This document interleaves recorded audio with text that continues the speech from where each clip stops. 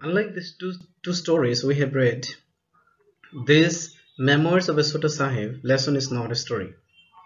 It's a first-hand experience of a place and a light-hearted account of the times in Guwahati and its neighboring area by John Ronti. এয়া হৈছে আন দুটা পাঠৰ দৰে ইতিমধ্যে আমি পঢ়া লাষ্ট লেসনৰ লষ্ট স্প্ৰিঙত যেনেকৈ ষ্টৰী পাইছিলো কাহিনী পাইছিলো এই লেসনটো কিন্তু কোনো ষ্টৰীৰ ওপৰত বেছ কৰা নহয় এয়া হৈছে এজন ব্ৰিটিছ অফিচাৰ ব্ৰিটিছৰ ফৰেষ্ট অফিচাৰ যিগৰাকী অসমৰ বাবে আছিল তেখেতৰ নাম হৈছে জন ৰন্ট্ৰি ৰন্ট্ৰিয়ে অসমলৈ আহি গুৱাহাটীত আৰু ইয়াৰ ওচৰ চুবুৰীয়া অঞ্চল সম্পৰ্কে তেওঁৰ যে ধাৰণা হৈছিল সেই ধাৰণাটো লিখা এটা পাঠ জন ৰন্ট্ৰি হৈছে এগৰাকী অথৰ তেখেত এগৰাকী বন বিষয়া কিন্তু তেখেতে চটা Sahib মেমৰ্স of A forest officer নামৰ গ্ৰন্থখনো ৰচনা কৰিছিল গতিকে আমি তেখেতক অথৰ বুলি ক'ব পাৰোঁ আৰু তেখেত প্ৰকৃততে হৈছে পৰাধীন ভাৰতবৰ্ষৰ অসমৰ বাবে থকা অন্তিমগৰাকী জ্যেষ্ঠ বন সংৰক্ষক তেখেতৰ জন্ম হৈছিল 1906 চনত আৰু তেখেতৰ মৃত্যু হৈছিল 1975 চনত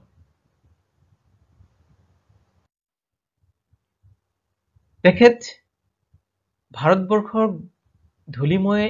এক দীঘলীয়া যাত্ৰাৰ অন্তত গুৱাহাটীৰ তেতিয়া গুৱাহাটী বুলি কোৱা হৈছিল সেই গুৱাহাটীত তেখেতৰ বাবে সাজু কৰি ৰখা এক বাংলোত যেটো সোণ তেলখানি ধুনীয়াকৈ সজাই থৈছিল সাজু কৰি থোৱা হৈছিল সেই তেনে এক বাংলোত আহি তেখেতে প্ৰৱেশ কৰিছিল এই বাংলোৰ সন্মুখত আছিল এটা পৰ্টিকো মানে হৈছে সৰু চৰা ঘৰৰ নিচিনা বা গাড়ী থোৱা ঘৰ গ্যাৰেজৰ নিচিনা ক'ব পাৰো যাৰ তলত ঘৰৰ ভিতৰত গাড়ী থব পৰা গৈছিল আৰু ওপৰত তাৰ এটা বেলকনি আছিল বেলকনি মানে বাৰান্দা সেই বেলকনিৰ পৰা সন্মুখৰ দৃশ্যভাগ সুন্দৰকৈ দেখা গৈছিল যেহেতু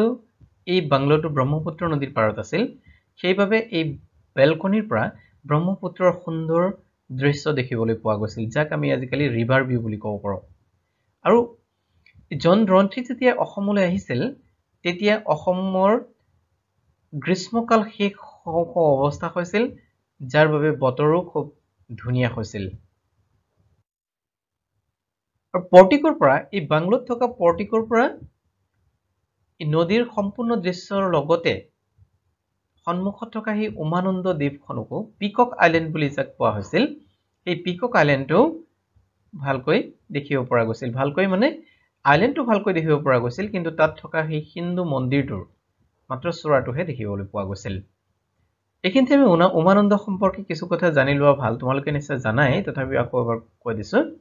Umananda is the smallest river island in the world, which is in the middle of the river Brahmaputra. The author says that only monkeys were there in the Peacock Island and not a single peacock. লেখকে যেহেতু প্ৰফুল্ল চিত্ত বুলি কোৱা হৈছিল বা খহতীয়া বুলি কোৱা হৈছিল এই একাউণ্টটো গতিকে তেখেতে লিখিছে যে উমানন্দ আইল্যান্ডক পৃথিৱীৰ ভিতৰত আটাইতকৈ সৰু নদীদ্বীপ এয়া হৈছে উমানন্দ ইয়াক পিকক আইল্যান্ড বুলি কোৱা হৈছিল যদিও এক মৰাচৰাইৰ দ্বীপ বুলি নাম দিয়া হৈছিল যদিও প্ৰকৃততে ইয়াত বান্দৰহে পোৱা গৈছিল এজনীও মৰাচৰাই তাত দেখিবলৈ পোৱা যোৱা নাছিল এই গ্ৰীষ্মকালত ব্ৰহ্মপুত্ৰৰ পানী ভৰ্তি হৈ থকাৰ বাবে উমানন্দ আইল্যান্ড আৰু মেইনল্যান্ড গুৱাহাটীৰ মূল ভূখণ্ডৰ মাজত দূৰত্ব বৃদ্ধি পাইছিল আৰু যেতিয়া শীতকাল আহিছিল তেতিয়া নদীৰ পানী যথেষ্ট পৰিমাণে কমি গৈছিল শুকাই গৈছিল আৰু তাৰ বাবে কি হৈছিল এই পিকক আইল্যান্ড আৰু ব্ৰহ্মপুত্ৰৰ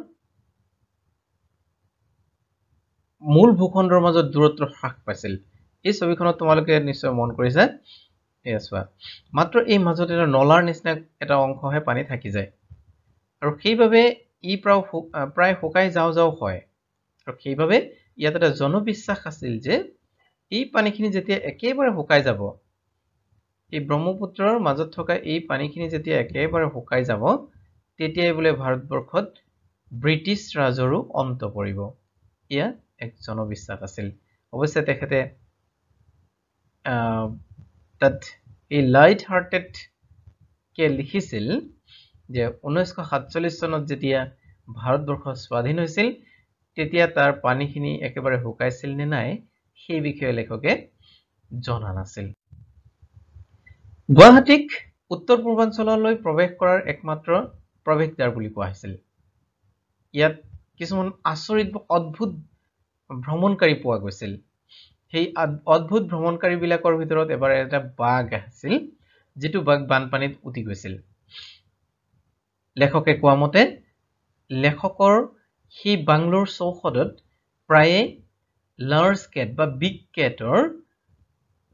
খুজৰ চিন পোৱা গৈছিল বিগ কেট বা লাৰ্জ কেট হৈছে বাঘ সিংহ ভালুক আদি প্ৰকাৰৰ মেকুৰী জাতীয় ডাঙৰ প্ৰাণীবিলাকক বিগ কেট বুলি কোৱা হয় এইবিলাকৰ প্ৰায় খুজৰ চিন দেখা গৈছে তাৰ পিছত লেখকে গুৱাহাটীৰ জিওগ্ৰাফিকেল লোকেশন অফ গুৱাহাটী সম্পৰ্কে কিছু কথা লিখিছে গুৱাহাটীৰ ভৌগোলিক অৱস্থান সম্পৰ্কে গুৱাহাটী হৈছে কামৰূপ ডিস্ট্ৰিক্টৰ হেডকোৱাৰ্টাৰ আৰু ই ব্ৰহ্মপুত্ৰ নদীৰ দুই পাৰে অৱস্থিত ব্ৰহ্মপুত্ৰ নদীৰ উত্তৰ পাৰটো হৈছে এক আচৰিত জায়গা কাৰণ তাত কেতিয়াবা ৰেইনি সিজনতো নদীৰ পানী নাইকিয়া হৈ গৈছিল আৰু তাৰ বাবে তেতিয়া তেওঁলোকে নদীৰ বালি খান্দি পানী পৰিশোধন কৰি খাব লগা হৈছে পানীৰ যোগাৰ কৰিব লগা হৈছিল তাত আছিল কিছুমান বিল যিবিলাক বিলত বনৰীয়া হাঁহ নাইবা মৰা চৰাই পোৱা গৈছিল যিবিলাকে তাত খাদ্য সংগ্ৰহ কৰি ফুৰিছিল এই নদীৰ পাৰবিলাক আছিল গভৰ্ণৰৰ খুব প্ৰিয় ক্ৰিসমাছৰ স্থান ক্ৰিসমাছ এই নদীৰ পাৰতে প্ৰায় উদযাপন কৰিছিল গভৰ্ণৰে যাক লেখকক এই ক্ৰিসমাছ কেম্প বিলাক বনাবলৈ দায়িত্ব দিয়া হৈছিল আৰু এনে সুন্দৰকৈ বনাব পৰাৰ কাৰণে কেতিয়াবা প্ৰায় ধন্যবাদ সূচক একোখন পত্ৰ লাভ কৰিছিল উত্তৰ পাৰত মানহ অভয়াৰণ্য বুলি এক অভয়াৰণ্য আছিল যি হিমালয়ান ৰাষ্ট্ৰ ভূটানৰ প্ৰায় কাষত আছিল তাত কিছু গড় দেখিবলৈ পোৱা গৈছিল আৰু তাত নদীবিলাকত প্ৰচুৰ পৰিমাণে মাছ কাছ পোৱা গৈছিল এই উত্তৰ পাৰটো আছিল ব্ৰহ্মপুত্ৰ নদীৰ উত্তৰ পাৰ আছিল বনৰীয়া জীৱ-জন্তুৰ বাসস্থান বুলি ক'ব পাৰো তাত আসাম চিতল নামৰ এক হৰিণৰ প্ৰজাতিও পোৱা গৈছিল ভালুকো পোৱা গৈছিল তাত এবাৰ এগৰাকী ইউৰোপিয়ান ব্যক্তি আৰু তেখেতৰ পত্নীয়ে বন বিভাগৰ পৰা কিছু মাটি লিজত লৈ তেওঁলোকে শিমলু গছৰ খেতি কৰিবলৈ লৈছিল শিমলু গছৰ খেতি তেওঁলোকে হি মেটছ ফেক্টৰী ওচৰতে থকা মেটছ ফেক্টৰীত ব্যৱহাৰ কৰিবৰ বাবে এই খেতিৰ দিহা কৰিছিল আৰু হৰিণা পহুবিলাকে যাতে এই খেতি নষ্ট কৰিব নোৱাৰে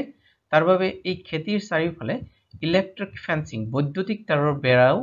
দিয়াৰো ব্যৱস্থা কৰিছিল অৱশ্যে এই বৈদ্যুতিক তাৰৰ বেৰাই যথেষ্ট পৰিমাণে কাম দিয়া নাছিল তেওঁলোকে ভবামতে কাম নাছিল ব্ৰহ্মপুত্ৰৰ উত্তৰ পাৰ শীতকালৰ বাবে আছিল বৰ মনোৰম জেগা কিন্তু বৰষুণৰ বতৰত সকলোৱে পৰাপক্ষত ব্ৰহ্মপুত্ৰৰ উত্তৰ পাৰক এৰাই চলিবলৈ যত্ন কৰিছিল কাৰণ ব্ৰহ্মপুত্ৰৰ উত্তৰ পাৰ আছিল মেলেৰিয়াৰ হটবেড মানে সেন্ট্ৰেল পইণ্ট অফ এক্টিভিটি তাত মেলেৰিয়া খুব বেছি হৈছিল এবাৰ লেখকে ঘোঁৰাৰ পিঠিত উঠি এক নদী পাৰ হ'ব লগা হৈছিল আৰু সেই অভিজ্ঞতাই তেখেতক আমনি কৰিছিল কাৰণ এই ঘোঁৰাৰ পিঠিত উঠি পাৰ হওঁতে যথেষ্ট কষ্ট হৈছিল আৰু ঘোঁৰাৰ পিঠিত উঠি পাৰ হোৱাৰ ইয়াৰ শব্দটো ব্যৱহাৰ কৰিছে ফৰেট মানে হৈছে পানীৰ সোঁতৰ লগত পানী ফালি আগবাঢ়ি যোৱা আৰু তাত নদীবিলাক পাৰ হোৱাৰ এটা প্ৰায় মাৰনাও ব্যৱহাৰ কৰা হৈছিল পাৰ হ'বৰ বাবে মাৰনাও হৈছে সৰু সৰু দুখন নাও একলগ কৰি তাৰ ওপৰত তক্তা ব্যৱহাৰ কৰি তাত ডাঙৰ ফেৰীৰ আকাৰ দিয়া এয়া হৈছে মাৰবোট অৱশ্যে কেতিয়াবা তাত এই নাওবিলাক পাৰ হওঁতে নদীৰ দুই কাষে ভালকৈ দুটা খুঁটি পুতি মাজতে ৰছী এডাল ওলমাই লোৱা হৈছিল এই ৰছীবিলাক টানি টানিও নদী পাৰ হোৱাৰ ব্যৱস্থা আছে বৰষুণৰ বতৰত কেৱল ব্ৰহ্মপুত্ৰৰ উত্তৰ পাৰ যে তেনে নহয় গোটেই অসমৰে শিলবালি নথকা ৰাস্তাবিলাক পিছল হৈ পৰিছিল আৰু সেইবাবে নৰ্মেল কাৰ সাধাৰণ গাড়ীবিলাকৰ বাবে ৰাস্তাত গাড়ী চলোৱাটো কষ্টকৰ হৈ পৰিছিল এবাৰ লেখকে নিজৰ পৰিয়ালৰ সৈতে ব্ৰহ্মপুত্ৰৰ উত্তৰ পাৰত এনেকৈ ভ্ৰমণ কৰিব লগা হৈছিল বৰষুণৰ বতৰত। ৰাস্তাবিলাক গাড়ী চলাব পৰা হৈ আছিল যদিও খুব ৰিস্কি হৈছিল, কাৰণ এই ৰাস্তাবিলাক আছিল নদীৰ পাৰত। গতিকে নদীৰ পাৰত থকা ৰাস্তাবিলাক যেতিয়া পিছল হয়, তাত পৰিলে নিশ্চয় অসুবিধা হ'ব, সেইবাবে খুব ৰিস্কি আছিল। কিন্তু লেখকে যি ৰাস্তাৰে ভ্ৰমণ কৰি আছিল সেই ৰাস্তা খুব ইনক্ৰিজিংলি গ্ৰেজি, খুব বেছি পিছল আছিল, আৰু অৱশেষত যুদ্ধ কৰি কৰি তেওঁলোকে বলে নোৱাৰি 6 ফুট দ খেতিত পৰি গৈছিল। অৱশ্যে বহু সময় যুদ্ধ কৰাৰ পিছত তেওঁলোকে পুনৰ ৰাস্তাত উঠি আহিবলৈ সক্ষম হৈছিল। ঠাণ্ডা কালতো ৰাস্তাবিলাকৰ অৱস্থা খুব ভাল নাছিল, কাৰণ অত্যধিক শুকান হৈ যোৱাৰ বাবে ধূলিময় হৈ গৈছিল ৰাস্তাবিলাক। লেখকে এবাৰ পৰিয়ালৰ সৈতে ভ্ৰমণ কৰোঁতে ৰাস্তাৰ কাম চলি থকাৰ যি সাইনবোৰ্ড দিয়া থাকে সাধাৰণতে, সেই সাইনবোৰ্ড দিয়া আছিল যদিও দেখা পোৱা নাছিল, আৰু সেইবাবে তেওঁলোকে গৈ 6 ফুট ওখ মাটিৰ দম এটাত খুন্দা মাৰি দিছিল। অৱশ্যে এই খুন্দাত পৰিয়ালৰ কোনো সদস্যৰ একো ক্ষয়ক্ষতি হোৱা নাছিল, আনকি তেওঁলোকৰ গাড়ীৰ স্প্ৰিং এডালো ভঙা নাই বুলি তেখেতে ভূতীয়া মন্তব্য কৰিছে। South bank of the Brahmaputra was more homely. ব্ৰহ্মপুত্ৰৰ দক্ষিণ পাৰ আছিল বেছি ঘৰুৱা। তাত থকা ফৰেষ্টখিনি একোটা ব্লকত আছিল। তাত থকা সেই শাল গছবিলাক ইংলেণ্ডৰ উডলেণ্ডৰ লগত যথেষ্ট মিল আছিল। দুটা বাংলো কুলচি আৰু ৰাজাপাৰা নামৰ ঠাইত আছিল। ৰাজাপাৰা কাম কৰাৰ বাবে বেছি সুবিধাজনক জেগা আছিল যদিও তাত বিভিন্ন প্ৰকাৰৰ বাদুলিয়ে লেখকক আমনি কৰিছিল। বাদুলিৰ গোন্ধই লেখকক আমনি কৰিছিল। কুলচি আছিল লেখকৰ প্ৰিয় বাংলো। তাত তেখেতে চেগুন গছৰ বাগান আৰু ৰাবাৰ বাগানৰ মাজত থাকি ভাল পাইছিল। তেতিয়া ভাৰতীয় ৰাবাৰ যিটো ভিকাছ ইলাষ্ট্ৰিকা, এই ৰাবাৰটো ইমান বেছি জনপ্ৰিয় নথকাৰ বাবে ইয়াত থকা ৰাবাৰ খেতিবিলাক ইমান বেছিকৈ ব্যৱহাৰ কৰা হোৱা নাছিল, যাৰ বাবে ৰাবাৰবিলাক ইমানেই ডাঙৰ হৈ গৈছিল যে আন গছৰ ওপৰত পৰাশ্ৰয় হিচাপেও থাকিব লগা হৈছিল। আৰু লেখকে এই মেমইৰ্ছ অৱ এ চোটা চাহিব নামৰ পাঠটিত এইখিনিতে পাঠটি সমাপ্ত কৰিছে।